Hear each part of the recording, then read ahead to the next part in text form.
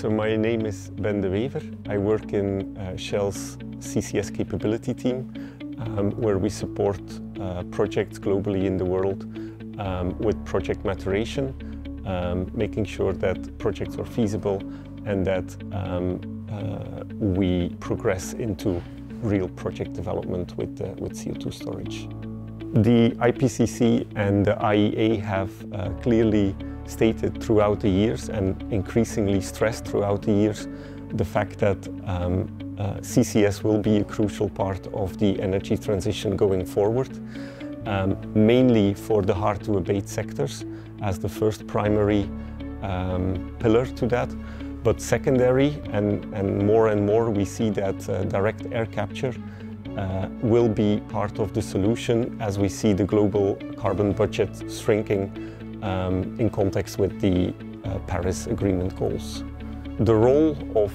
events like GET 2024 and other conferences I really see in bringing together different stakeholders from industry, academia, also the regulatory bodies that are playing a key role in making sure that energy transition can happen, and having a platform to discuss between all these different stakeholders openly, with focus on technical solutions, technical innovation, and having also strategic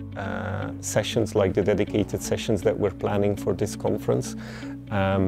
So that is a really critical role for CCS, but in a wider sense for the conference, also bringing together different parts of different branches in the energy transition, which allows for cross-fertilization. And I think the GET event in its past 4 events has shown that that's really critical, that this cross-fertilization can take place, and bringing together different people really stimulates the discussion, but also brings new opportunities, new ideas, and newly set up corporations between different stakeholders. So for the program for the CCS conference specifically, what we are trying to do is to create a red thread around the hubs. And the reason for that is that in Rotterdam, the place where the conference will be held, is actually where the hub strategy, which up to now has been an idea, very abstract, is actually getting to take shape. Things are being built, first projects are coming off the ground, and we're going into a scale-up of the operation as a whole for CCS. And with that in mind, we've tried to really shape the program around that hub strategy and how the North Sea will, together with projects in Norway, in the UK, in the Netherlands, maybe in future also Denmark and other places, will shape a quite regional hub where a lot of the CO2 from different customers will come together and will be stored in the subsurface. And for that, we're doing a few dedicated strategic sessions on the one hand, which are focusing on how do hubs grow, what are opportunities that hubs brings, what are some of the challenges, and we also really encourage the people that are going to be submitting abstracts to bring their abstracts in that context of hubs, namely things like legacy well dealing, also thinking about modeling strategy when different projects are sitting next to each other,